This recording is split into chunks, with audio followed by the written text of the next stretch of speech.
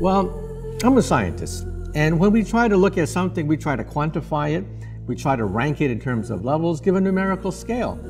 But when you look at consciousness, you realize that there are over 20,000 papers written on it by theologians and ministers and psychologists.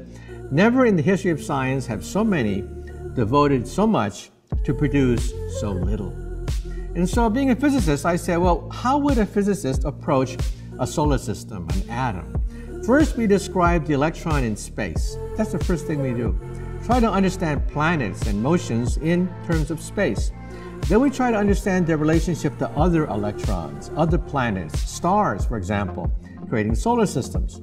And then stage 3, we go forward in time, and we make predictions about the future behavior of planets going around stars.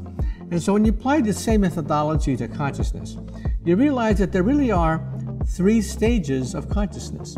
Consciousness that understands our position in space, consciousness which understands our position with respect to other people, emotions, social hierarchy, politeness, etiquette, and third, predicting the future. And so I say that there are 3 levels of consciousness.